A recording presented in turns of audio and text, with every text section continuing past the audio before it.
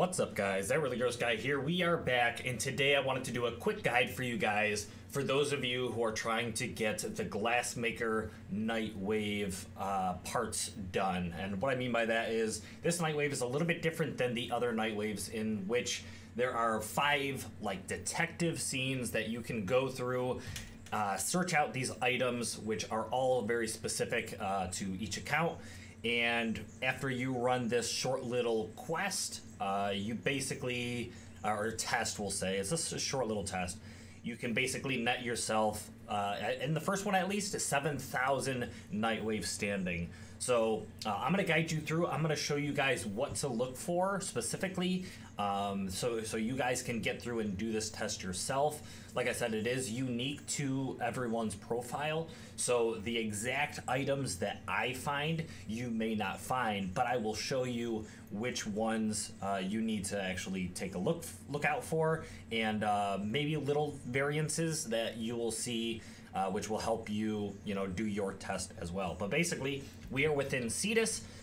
In the little detective part, there is several different things scattered throughout the area, one of which is this Ayatan star, which you can see here. Mine has this eye logo on it, which is unique to me and other players, but you are going to need to take a look at this symbol right here in order to basically keep this in mind, keep that symbol in mind, because this is going to be part of the test that you run in order to get your standing and get some lore out of it as well. But you can see it on the Ayatan eye. You can also see it over here on the right hand side, and this is something you're going to have to remember. So there are 5 different clues. This is the first. The second one you're going to find nearby to the Astron member, which is going to be some kind of weapon. For me, it is this large staff you can see laying on the ground. Upon further inspection, you can kind of get a little bit more detail on it. It's very, very long, but this might not be the same thing you find. Mine's a staff. Yours could be, I believe, a dagger or some kind of sword, but I have to remember that I have a staff. We're going to return to this person with the crystallized stuff on their heads here in just a moment. But walking around, we are going to be searching for 3 more clues. If you come over in this direction, a lot of this area is blocked off, but you will find your 3rd clue, which is this decrypted message. Basically a small data pad, but the most important thing you need to remember is this code word right here. Mine is tilt shifter, yours could be different, but you have to keep that in mind when you do this part of do the test itself. Tilt shifter is mine. Remember, it's probably going to be in the same location, but just in case, it's going to be kind of highlighted when you take a look at it. So that data pad is checked out, and we will be able to resume. All right, so of course, there's going to be a little bit of lore tied into all of this, so you can make sure you pay attention if you're interested in that. But moving on to another data pad, we have this data pad which has this transaction declined message, but specifically we are looking for the person associated with this message. For me, it is going to be Maru. For you guys, I believe it could be LV or someone else as well, but for me it is Maru. So I will have to keep that in mind when I run this test that we're going to encounter. And that is going to be our 4th clue. So moving on a little bit further, there is this small little section that is blocked off over here. However, there's going to be a note slipped underneath the little mat that is on the ground. That is something that you're going to have to find. A burned Astron note. Well, at first I thought the symbol may be the thing that's important. It is not. What you're going to be looking for is this code, well, not code name, but the person that signed this paper at the very, very bottom. For me, it is Khalid, and it might be different for you guys as well. But I'm going to have to keep that in mind. That is my 5th clue. That is my 5th, little secret that I'm going to have to, consider. And yeah, so moving on ahead, what we're going to do is make our way back to person next to the weapon, the crystallized person. Here, what you need to keep in mind though is In order to do this, you're going to need 10 cephalite resonance. Now, if you have already found the clues and written them down and all that stuff, you're good to go. You don't have to, come back here and find all that out. Write it down, make sure you have it remembered. But in order to get 10 cephalite resonance, what you need to do is go into some missions. You need to then there's these spawns that happen with these crystallized enemies that are going to fight you. What you do with that is you're going to fight these guys off, you're going to defeat them, and you're going to acquire some cephalite resonance when that happens. You need to acquire 10 of it. You can find the number of cephalite resonance if you go into the little Nightwave tab in your navigation where you find all your rewards and stuff. You hover over the little pie type area down at the bottom, where you found this detective area. What you're going to do, hover over that. It's going to tell you how much cephalite resonance you do have.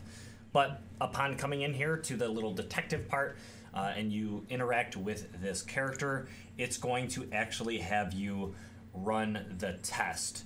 So we're going to get on into it. I'm going to show you what it looks like. Basically, there is this large platform you're going to be standing on. There's going to be a few of these that you're going to jump to and from. But there are going to be little divergences based on the answers or the keywords and answers that we found previously. So, as you saw as I spun around, we saw a couple different faces. This first question will change, it's easy to change. So first we had Alad V, we also had Baro Katir, and we have Maru. I had Maru on my data pad, so that is the one I'm going to follow. The second one for me was the weapons. There is the dagger, there is the sword, and for me I found the staff, so I'm going to jump to the staff. The third one for me has to do with the Ayatan star. Mine was the actual eye, so we're going to do that.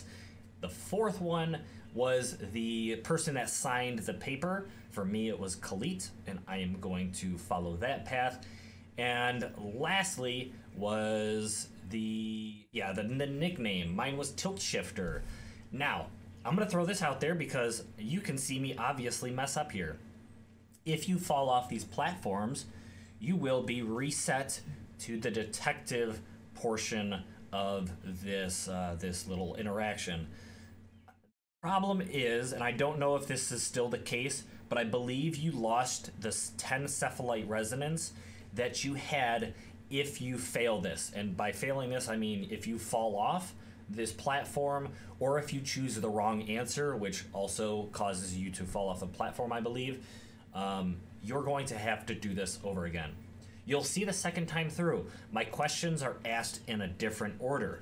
So my first time was the eye, and I almost fell off again. But anyway, my first one was about the Ayatan star. My second one was the nickname, and then my third one was the person that signed the note. As we go through, jumping from platform to platform, my fourth one was the staff. So as you can see, questions totally different order. And then lastly will be the person on the data pad, which was Maru. Getting to this final platform, you're going to see this stone / crystal-y thingy in the middle. This is going to be the end of this little test portion. You're going to get a little bit of lore from whoever is speaking. Also, you're going to get a little bit of lore when you actually interact with this stone. But upon exiting this area, they call it the weave. Upon exiting this area, you're going to get your Nightwave standing. It is 7,000, I believe, in all the different little test portions, but I could be wrong. Maybe it's going to increase, but that is that. That is basically how to get through this. I've shown you guys what to look out for, so you guys can easily do it yourself. If something is strange and weird and for whatever reason there's a discrepancy, please let me know in the comments below and I will try to fix it. But I really hope this helped you guys. I hope you guys got your extra standing. It'll help you get on through those rewards, fairly well. Since there's 5 of these, if it's 7,000 each, you'll get 35,000 extra standing if you go through and do this. So definitely do this, give it a shot. I'm going to try and do a guide for each segment. I believe there are 5, like I said. So stay tuned. Feel free to subscribe. Drop a like on this video if this did help you out. Dropping, you know, doing stuff like that, interacting with this video helps the video get out there for more people to see, which will help more people get this done. So thank you guys so much for watching. I hope you enjoyed, hope this helped, and I hope to see you in the next episode. Blah!